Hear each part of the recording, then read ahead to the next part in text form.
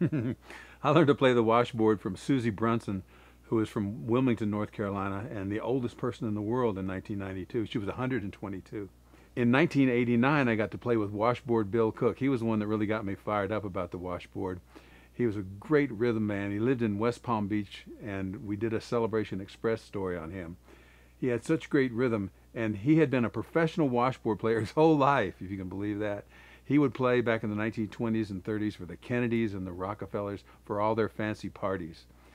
Here's a little rhythm jam with Washboard Bill Cook. Back in the 20s and 30s, most of the vacationers came to Palm Beach by train and arrived at the West Palm Beach Depot. And if you were lucky, when you got off the train, you might have been welcomed by the world's greatest washboard player. His name is William Cook, affectionately known as Washboard Bill.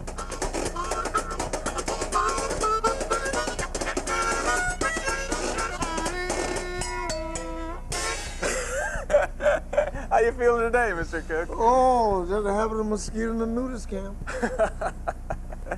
You first came to West Palm Beach in 1925? That's right. And what were you doing here? Just working? Yeah, I was sold for $7 over in Deerfield. Made the first payday I come to West Palm. And now, in the 40s, you went up to New York and you started learning how to play the washboard. You put together a washboard. Well, I went to New York in 1932. Oh, I see. But I put the washboard together in 1946. And you got the idea to put two washboards together to make it different. Well, that's my idea of being the champ. and I made it too. Let's see what you've got on here. Two washboards, and right now I have 6 cowbells, and I have 3 brass cymbals, and I have an old-fashioned dinner bell, and I have an old-fashioned ship bell. This is the ship bell right That's here. That's right. It's over 100 years old, and I have me a top hat cymbal. Well, how old are you now? Oh, I was 82 the 4th of July. All right. Well, that's great. Now, when you came down here to play with this washboard band, you played for some of the richest families in the world. Who were some of those people? The Kennedys.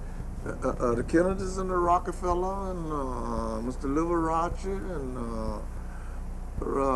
and some friends of Miss Gilmore's. I can't think of the name, but anyway, Jimmy Durante and Mr. Coney Mack, and then we played for the whole ball club.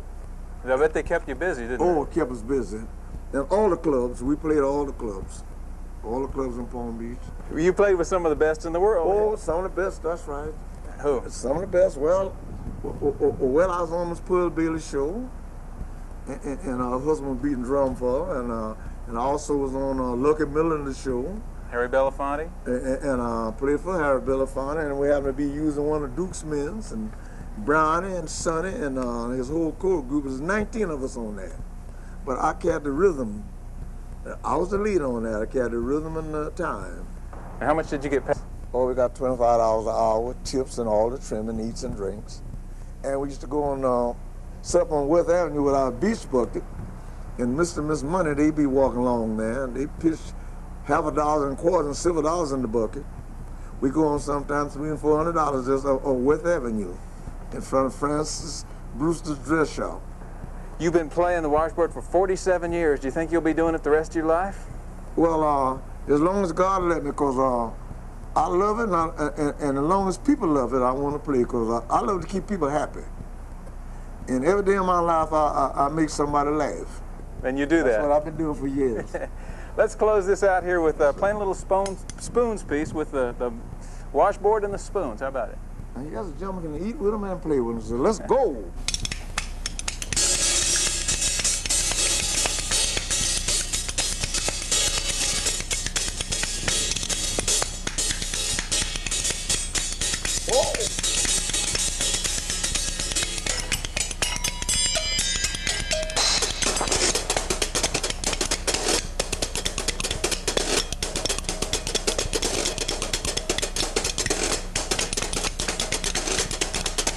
Well, I never went to college, I never went to school, but when it comes to boogie, I'm an educated fool.